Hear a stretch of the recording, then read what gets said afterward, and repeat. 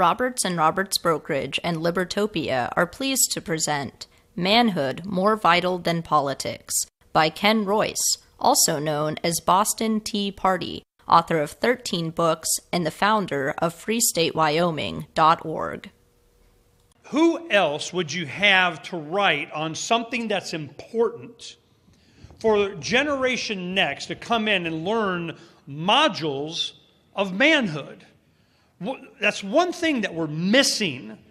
And I'm glad that, Boston's here to talk about it, because it's something that I think as we take on the responsibility of raising our own children, that there are things that we should know and understand and think of the importance that he's taken the time with his skills to make available to us. Modules for Manhood by Kenneth Royce, my friend, Boston Tea Party.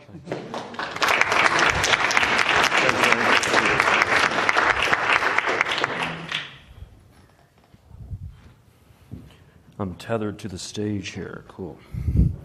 Only tether I allow in life, huh?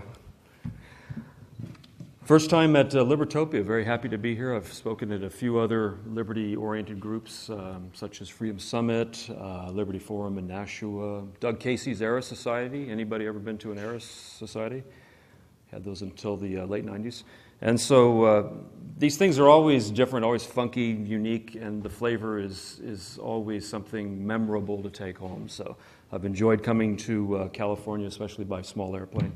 And that's been an adventure, landing at San Diego at night in a small plane. So it's been a very interesting and fun trip. And I'm very honored to have been asked to speak about a new book and a new direction, a departure from where I've been.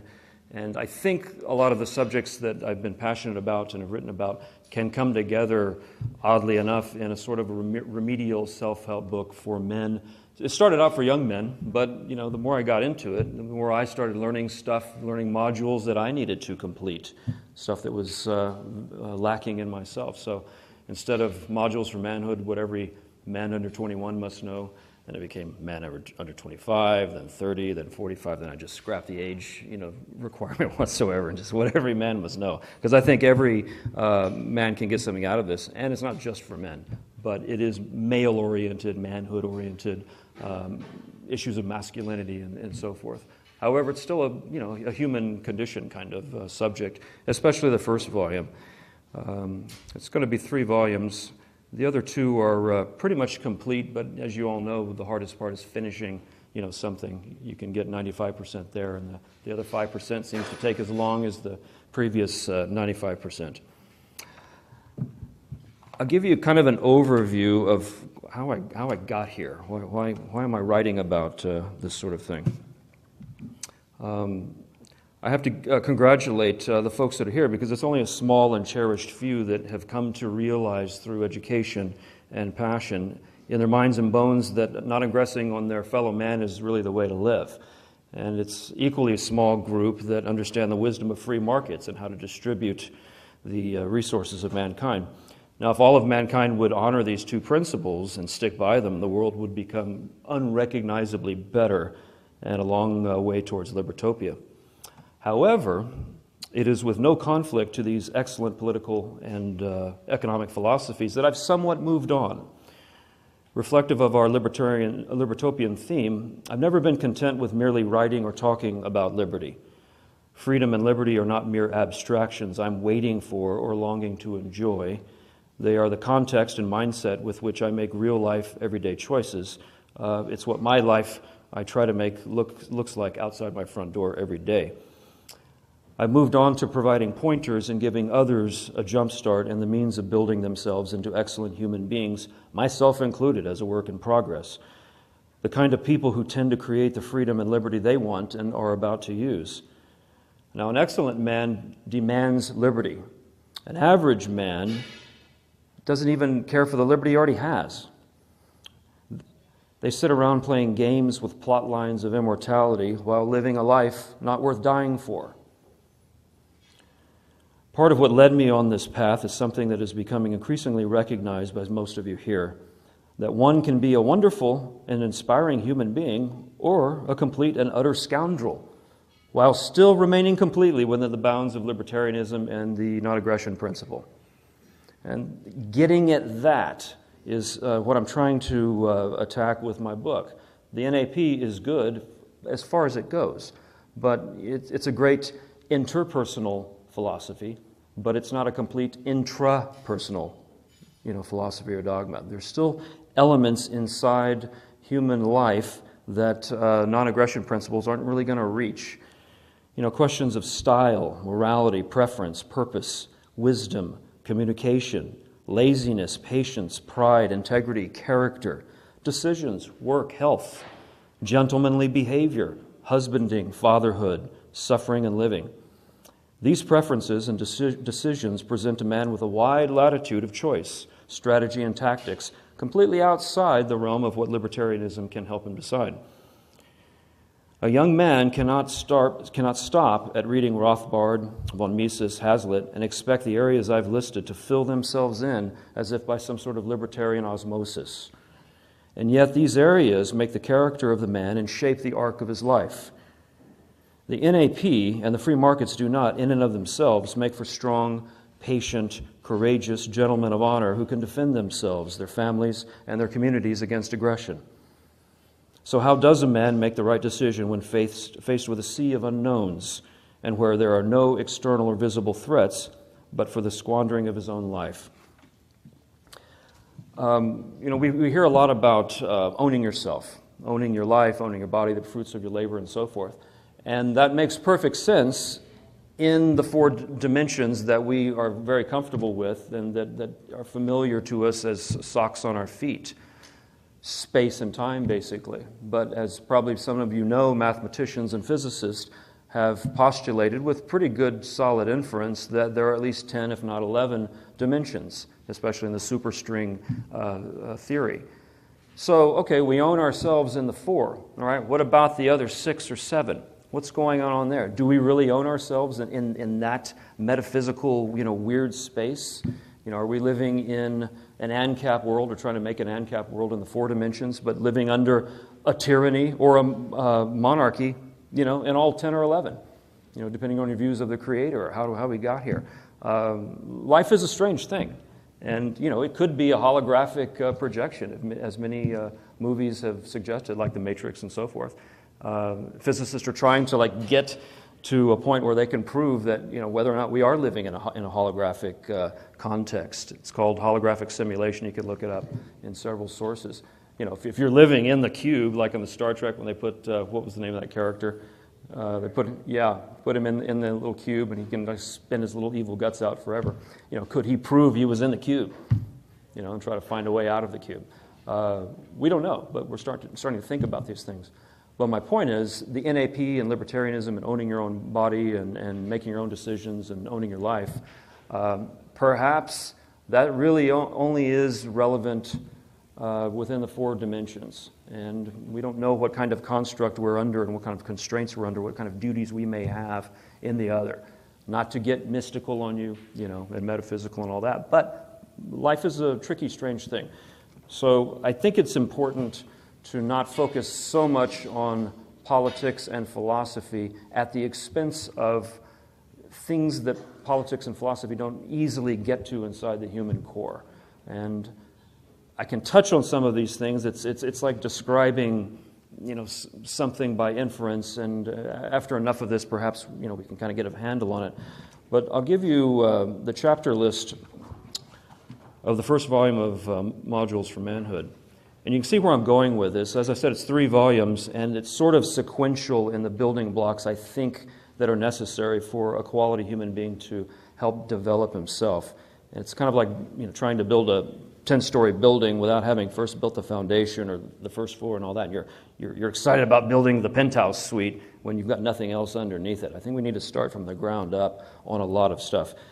So chapter 1 in volume 1 would be understanding. Just like, as Phil says, you either get it, Dr. Phil, you either get it or you don't, right? There's a lot of things in life that you just sort of have to get first, because if you don't, you're going to operate with a very odd context of misunderstanding. And, a lot of the stuff is about you. A lot of the stuff is about people, how the world works, money, and so forth. So, garbage in, garbage out, trusting your gut, We're spiritual beings having a physical experience. I mean, that's worth a book in itself. Whatever you think about, you will do. Whatever you do, you will become. Be very careful about what goes in your mind, because it's going to percolate there and turn into action somewhere. You run your day, or your day runs you. Eyes and ears versus one mouth, it's a 4-to-1 input-output ratio. So I think it's good to be quiet and just listen and hear more. Worry never solves anything. Accomplishment is what creates happiness. These are vignettes, and they're related, but it's likely not about you. That's a tough one to learn. Oh, here's a good one. All ambiguous behavior is interpreted negatively. Just because our egos think, well, it's about us. They didn't call back. Did I piss them off? Are they mad at me? Or did I offend them or something like that? They just lost their phone for half a day. No, it's not about you. Mind your own business. The height of maturity is taking responsibility for yourself. I read a lot of self-help books just to mine good nuggets in there. And the main thing that any good self-help book will say is you've got to accept responsibility for your actions. This is key. It goes back through every culture. The samurai made practically a religion of it. They had something interesting to say. They said, when you say a thing, you own that thing. There's no need to promise to show up on Saturday. I said I would show up on Saturday. I've created that action in a future universe, and I will be there Saturday. A samurai doesn't promise. I will be there, and that's the end of it, period. So responsibility is the flip side of freedom, and I think that's probably the main reason most people don't want freedom, is because they sense, if not know, that if they're free, if they have liberty, the other side of that is the responsibility. And I don't think we have a sheep society or slave society. I think we have a childish society, where the average populace, regardless of their age, emotionally is about, 14, 15 years old, and they still want to live under daddy's roof with the cell phones and, food and all that. They've got their own car. They have some restrictions, and they chafe at those, but they can live with that. But they don't want to grow up. Most people, I think, at least in this country, just do not want to grow up. And so they're going to resist the responsibility that is concomitant with a free, productive, own-my-own-life human being. And I think this is the main resistance to libertarianism, the NAP and so forth, is, they just want to stay a 16-year-old with all the goodies at home, because it's good enough. I'll make another metaphor about that. People say, the Mexican immigrants, the undocumented workers, or whatever you want to call them, they come here to be free. They're a ripe, fertile source of becoming converts in the libertarian sense. I'm not so sure about that, because leaving Mexico doesn't mean you want to become free because you came to the United States. It just means you want to become freer than you were when you were still in Mexico, right? Just because they came here doesn't mean it's some sort of litmus test for libertarian soil. They get here and they're satisfied with the increased freedoms that they have, but they're not going to take it that much further in a libertarian, anarcho-capitalist, stateless kind of sense.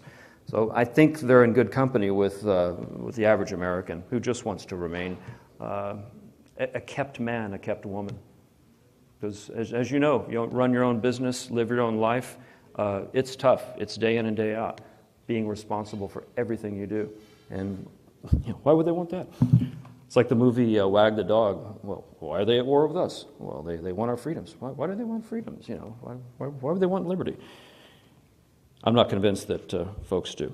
So understanding is the first chapter. Second chapter, and I'll go through this real quickly. Thinking, truth, and wisdom. Chapter 3, integrity and character. Chapter 4 is a big one. Conquering your fear, depression, laziness, anger, impatience, and pride. Wow. I think probably most of those probably would resolve to pride. If you look at impatience, how dare they make me wait? Fear is a sense of pride. I think the bottom of fear is pride. You have a right to be fearful of that. Your silly phobia is greater than whatever the phobia is about. Laziness, certainly that would be pride. How dare they wake me up early in the morning to so I have to be responsible. Depression, that's a tough one. That's probably related to a lot of other things, maybe anger. But anyway, I'm not a psychologist by any means, but I think I've got some ideas on conquering some of these bugaboos that get in the way of all of us. Chapter 5, individuality, courage, and manhood. That's probably in this book the most manly related of the chapters. Chapter 6, getting along better with people. I learned a lot about that as a thinker and an introvert and someone who grew up without siblings and a few cousins and all that. So I've had to learn a lot through my life about being with people and considering other people and getting out of the me mode and into the we mode. Communication, chapter 7, persuading. All of us are selling something every minute of the day. I'm selling something, my sincerity, my knowledge, blah, blah, blah. You're selling your attention, and so forth here. We're all trying to persuade each other of something. And I'm not a salesman. My marketing of my books and my publishing is the weakest aspect of my business because I'm just not a salesman, and I don't like to be sold to, but we still need to know how to persuade. And that comes in handy with haggling, bargaining, trading, and stuff like that. So I've got some great tips on persuading. 3 more chapters, selling and then learning and training. Learning and training is a good chapter. Not necessary to go to college for every young person, and probably advantageous if you don't. At least think outside that box. Think outside the automatic 100K in student debt that you're going to get for a degree that's not very marketable. It's an interesting age coming. People are really interested only in what you can do for them. All right? People are selfish. People are self-motivated, self-energized, and it's like, what can you do for me?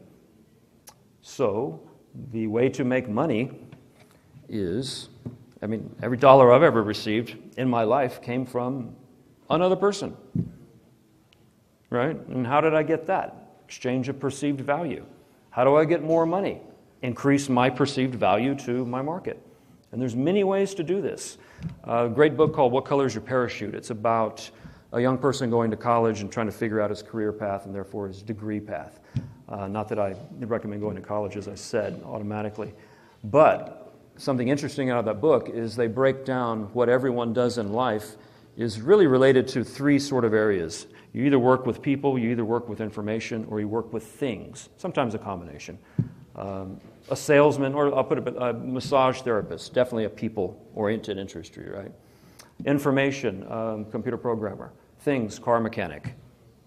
There can be an overlap in that, but generally people fall into one of those 3 things, and What Color is Your Parachute helps you get to the bottom of where you are in those 3. Okay, what kind of people would you like to work with? Old people, young people, alive people, dead people. Some people work with dead people. They're called morticians. What's your day like? What's your ideal day? A really good way to kind of figure out as a young person where you might go in life is to shadow a few professions. If you thought about being a firefighter, go hang out at the fire station for a couple of days versus having gone to firefighting school, becoming a firefighter, you get on the job and you find out it's not for you.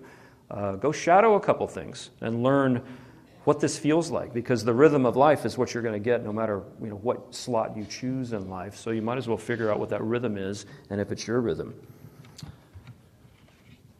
And the last chapter in Volume 1 is, I think, my favorite. It's called Doing, Action. And Theodore Roosevelt had a great quote, as he often did, even though, all right, yeah, he was a statist in some sense and all that, but you've got to consider the man, from his times also. But no one would argue that he wasn't truly a man of action. And the quote I like is this: get action. Do things, be sane. Don't flitter away your time. Create, act, take a place wherever you are, and be someone. Get action. What a quirky way to say it. I'm kind of out of action. I need to go get some action. I think of action as a doing thing. Go act. But he forms it as a noun, which I think is very interesting. So that's an outline of the book. The volumes 2 and 3 get into more practical stuff. As you can see, the groundwork is sort of laid inside the person in Volume 1. Volume 2, teaching, deciding, prioritizing, solving, how to solve problems. There's a way to do this. Power, what to do with power. Everybody has power over someone else, even if it's a street bum, has power over someone else if they recognize it. guy asks for a quarter, no, I don't want to give you a quarter. And if he starts screaming, don't hit me, don't hit me, all right, he's got power over you, according to the rest of the audience. They'll turn and think you're beating up this guy on the street. Okay? This is a guy with no money whatsoever, a stranger until a minute ago. Everyone can have power over someone else. And power is not necessarily evil or unethical everywhere you go. And I analyzed Schopenhauer's The Art of Controversy. Anybody read that? 38 Principles. Very interesting stuff. So I think there are ways to have power over people that are ethical, and there are ways that are not. So I talk about that. Leadership, working in success, savings and debt, money and inflation, taxes, government, fighting. I don't call it self-defense, I call it fighting. Someone else started a fight. Hopefully if I've done my job, I'm going to win the fight. Volume 3, eating well. I mean, every bite of food you eat is making a new you somewhere. So, is that 99-cent Burger King Whopper really such a bargain? Have you saved up the $7 in negative health effects it's going to have, months or years down the road? Health, moving. What I mean moving is locomoting yourself on the planet, whether it's walking around or flying airplanes or everything in between. Surviving. Then some good stuff here. Pursuing a woman, loving a woman, husbanding, fathering. Believing in a spiritual sense, how to know God, suffering, and then living. So those are the 35 chapters of the 3 volumes. You can get an idea of kind of where I'm trying to go here. Now, having been in this freedom thing since 92, it's actually 22 years this month, my first book came out. When it came out, Bo Gritz was an independent candidate in the 92 elections. Remember Bo Gritz? Clinton had just gotten elected. I mean, this seems a long time ago. We've had a few presidents since then. There was no internet back then, certainly no Bitcoin. A lot has happened, but some things are still the same. Some things lacking in us are still there. So I'm trying to get, not so much in the philosophical or the political refinement of things, because other people are doing that very well. I'm trying to refine myself. And as I do that, maybe I can help you refine yourself also. One author's talking about there's 4 kinds of people. Which one are you? There's the cop-outs, the holdouts, the dropouts, and the all-outs. The cop-outs have no goals. The holdouts have goals but never with commitment. The dropouts have goals but with lost commitment. The all-outs set goals, commit, pay the price to win. And we all vary in that because we're human and we can't all be all-outs all the time. But it's hard to argue with those 4 categories, in any kind of subject. What I'd like for the fellows here, especially the younger guys, to take away from a talk like this is basically stop existing as a boy, okay? Just because someone is a male and just someone is 25 or 30 or 40 or something like that does not make you a man, okay? You're only a man if you can cope with the world at large in a general and victorious sense, no matter what the world throws at you. If you're a male and you have to call for another male to help you out of something, you're still lacking something, whether it's to fix your car, or you call the cops to defend you, or you've got kind of an emotional issue that is a simple one, but you just haven't really gelled as a man, and you're just floundering in something. You've got to call someone. There's nothing wrong with calling people, but there's a lot of ungelled fellas out there, and it's going to make a difference, especially if they want to marry and have families, okay? Because you can't give what you don't have. And if you want to get married and have a family, you better really be on your game as a man, okay? If you have any doubts about that, wait. I had immaturities in me in my 30s, and I knew I would make a woman, modestly unhappy here and there. And so I didn't want to get married and cause the woman I loved to deal with someone who's still immature. So, I'm not holding myself out as some exemplar of, the mature man. I'm growing every day like anyone else. But a man needs to be able to cope. And where the origin of this book came from is I'm going to read something from Jeff Cooper. Anybody know who Jeff Cooper was? Founder of Gunsight Training Academy. Before he did that in Arizona in the 70s, there wasn't a civilian academy to go to learn how to properly shoot, especially with what's called the modern technique of handguns. And this is something Jeff and a few other shooters back in the 50s and the 60s scientifically worked out. Before that, they had the Olympic style of shooting. It would be like this. It's a silly way to shoot. And, people were not winning their gunfights just because, they're not having their whole body, used isometrically with themselves and so forth. So anyway, Jeff's Gunsight Training Academy was the first one. A lot of shooters today and other academies such as Front Sight, Nash Piazza, he came from Gunsight as a student. Clint Smith was a range officer at Gunsight. He's had Thunder Ranch for years and so forth. So Cooper has had an amazingly wide and deep effect in the tactical culture. But right before he died in 2006, in his newsletter, I don't know if someone asked him the question or he just came up with this as something of his own interest. But he's basically saying, here we go.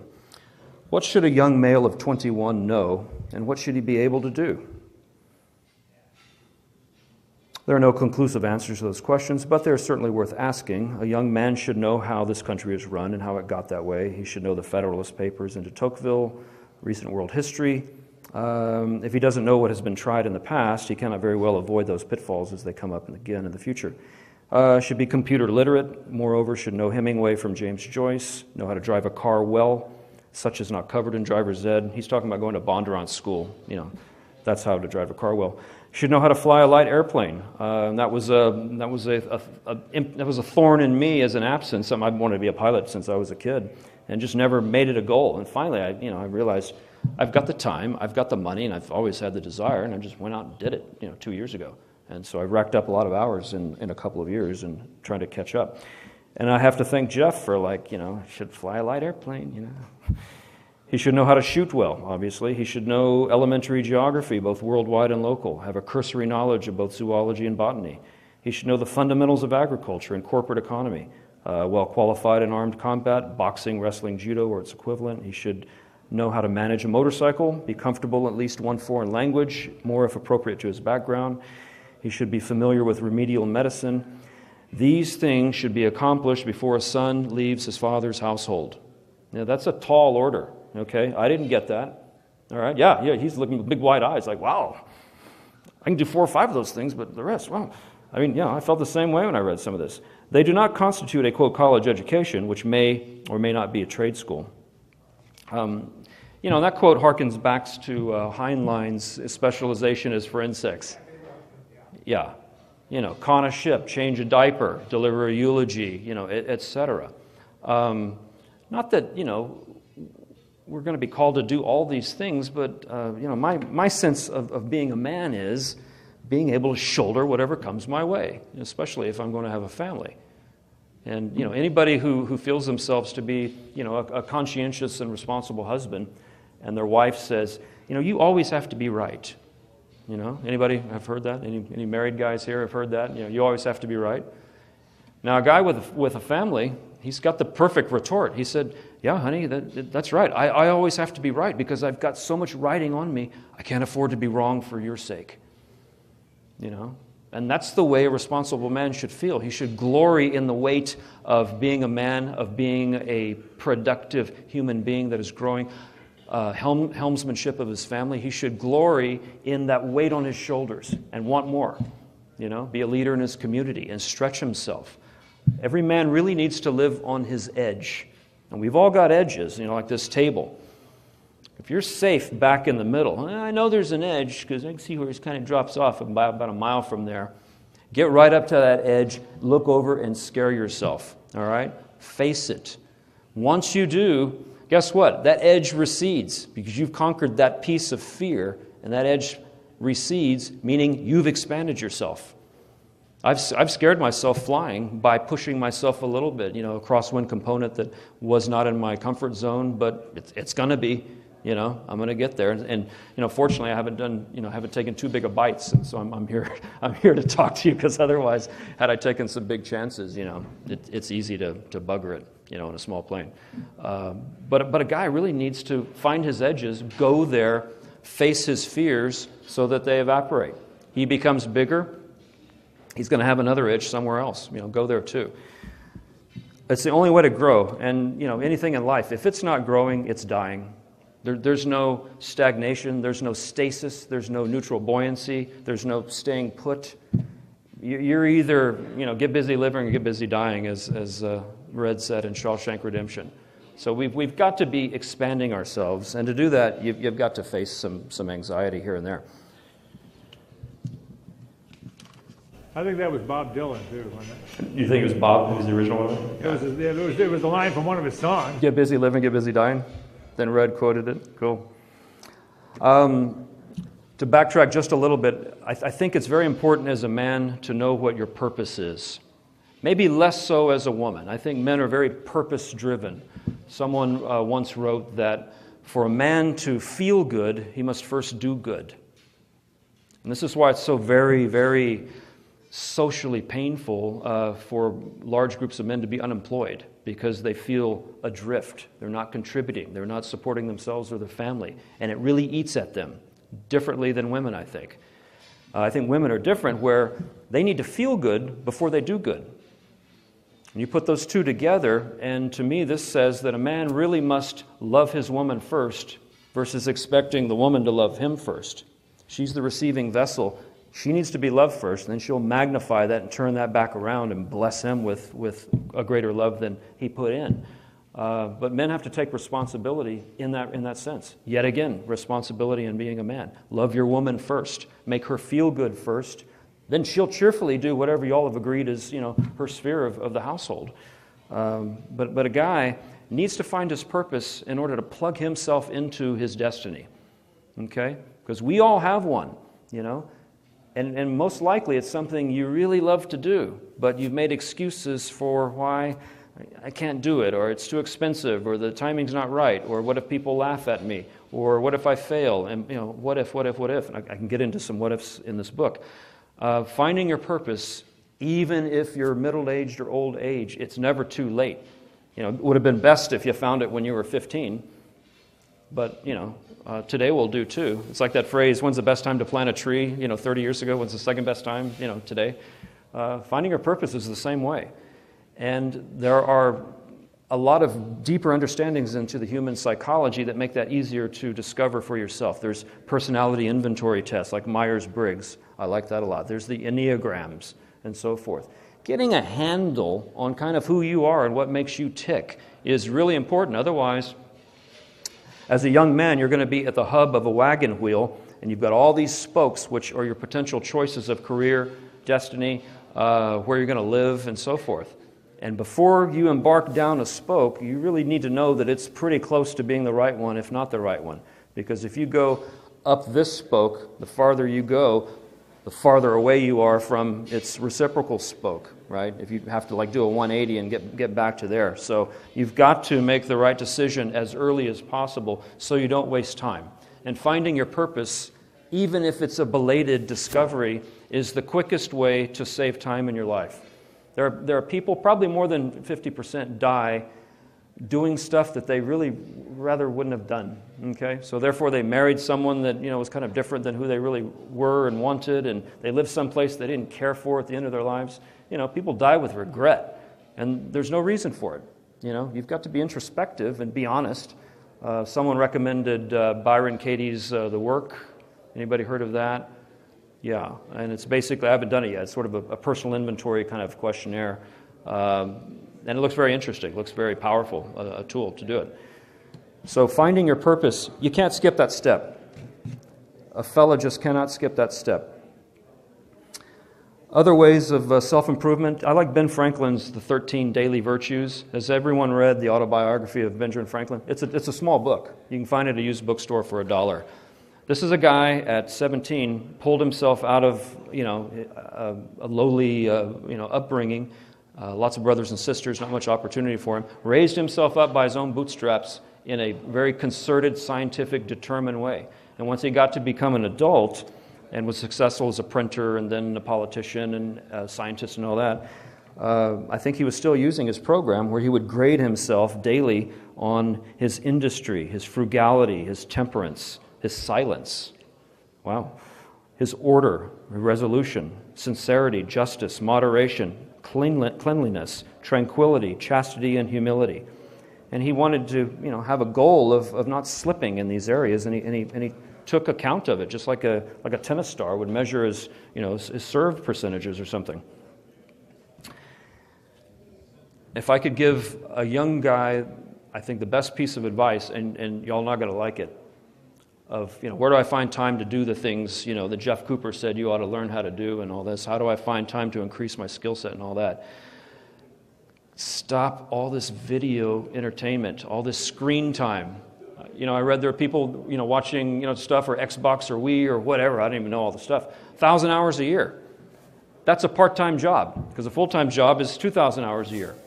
1,000 hours a year times 5 years. 5,000 hours? I mean, you could be a surgeon, practically in that time. You could, what you can do with an hour a day if you gave a damn.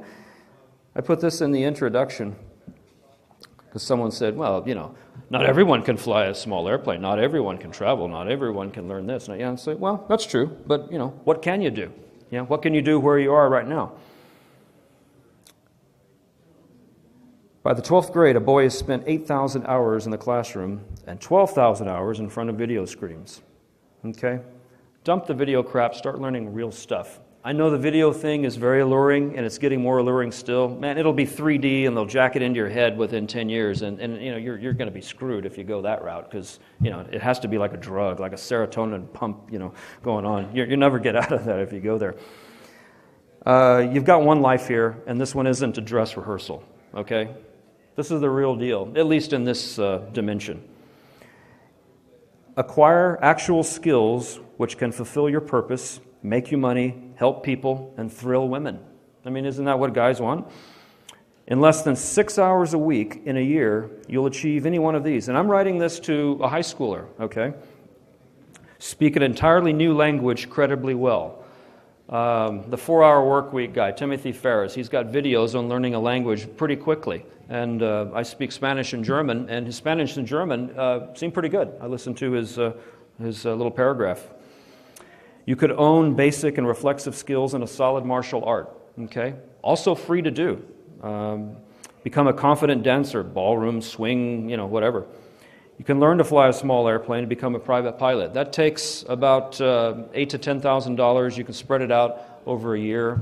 If you want to learn how to fly, I recommend a quicker tempo, because you're going to forget less. You're just going to keep going and not have to rebuild. Learn actual skills which are useful, self-enlarging, manly, and even lucrative. Stop buying stuff and paying for transitory entertainment, especially on credit. You should learn what is important, insist on top quality, pay cash, buy the best, take delivery. Very important point. Lose the fat, lose the pink jello. Find some muscle underneath, because being fit has paybacks everywhere. And if you go through life as a shuffling, fat lump, man, your sex drive is bad. You don't get out in the sunshine. There's many things you just physically can't do. It's like, wow.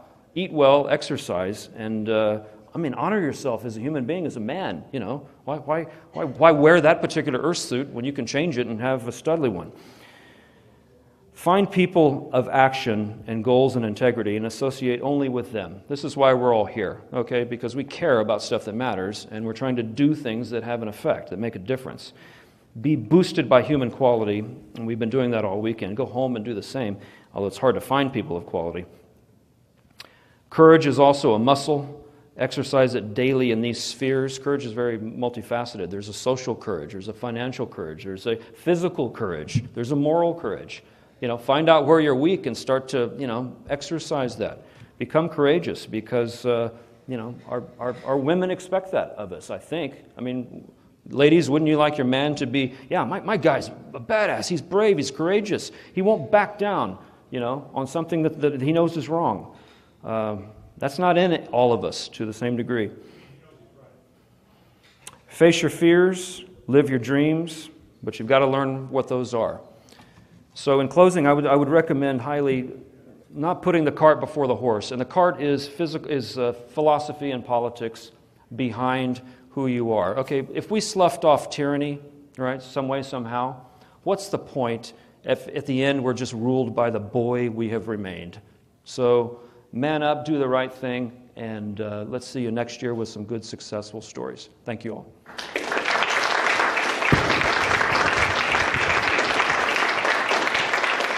Do we have a moment for some Q&A? A couple. All right. He'll pass the mic to anybody with a question. Any comment or question someone might have about this? Yes, Angela. Hey, I'm sure you covered this, but why is it gender specific? Those are all traits I want to have. Those are all traits my old man told me I better have if I wanted to make something of myself. Right. So, but there's a great list of stuff. I think it applies for all of us, though, doesn't it? It does. I think the entire package of what I'm saying probably seems more, in a masculine sense. I don't want women in physical combat, and I think most of them want to go there too. So, but yeah, you're right. These are all human traits, but I think the whole package of what I'm talking about is inherently a manly thing. So that's my shtick. Anybody else? Any comments or other questions? Yeah.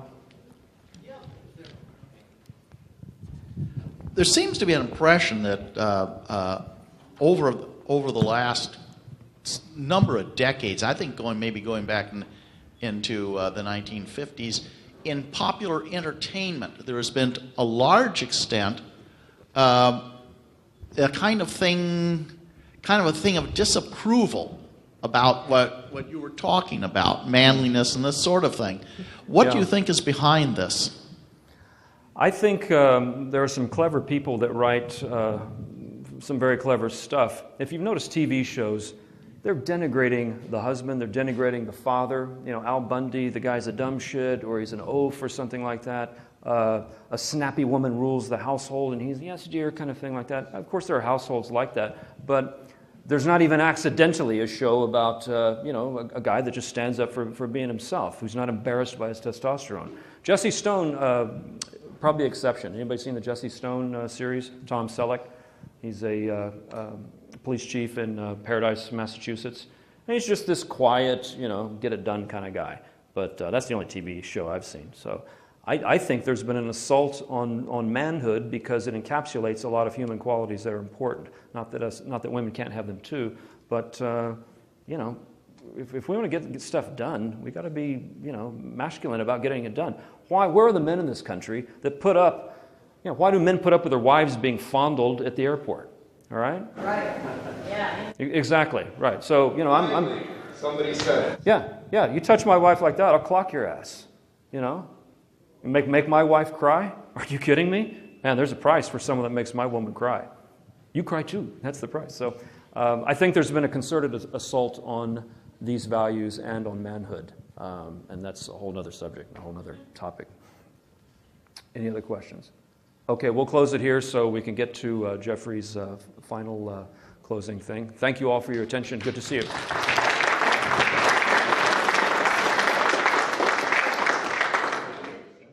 Thank you for watching this presentation. Visit Roberts & Roberts online at rrbi.co for all your precious metals needs. Roberts & Roberts not only accepts Bitcoin, they prefer it. If you enjoyed this video, also consider donating to Red Pill Productions.